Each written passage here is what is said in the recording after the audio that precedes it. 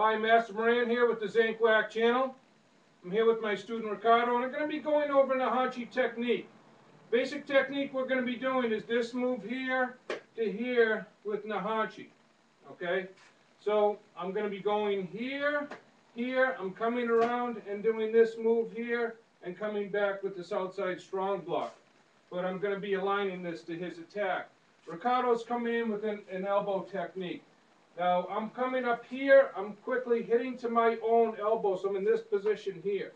So when he comes in, I'm here, here, I come around here, and then I catch him here. So more time, he throws it in, I'm here, here, elbow, and here. Now remember, this is a supported elbow, so I got my hand behind his shoulder, I'm throwing the elbow to his shoulder pressure point, we call shoulder 1.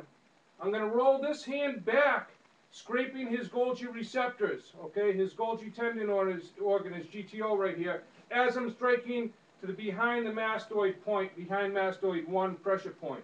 Okay, if you follow the American pressure point self-defense system, that's how they're numbered.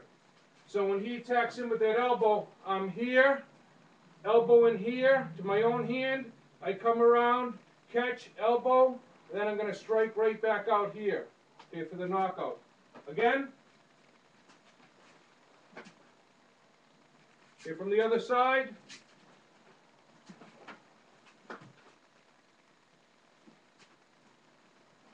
Thanks again for watching the Zankwack channel. If you haven't checked out my other website, take a look at it. And be sure to check out our sharpshooter self-defense keychains at BushidoProductions.com. Thanks again.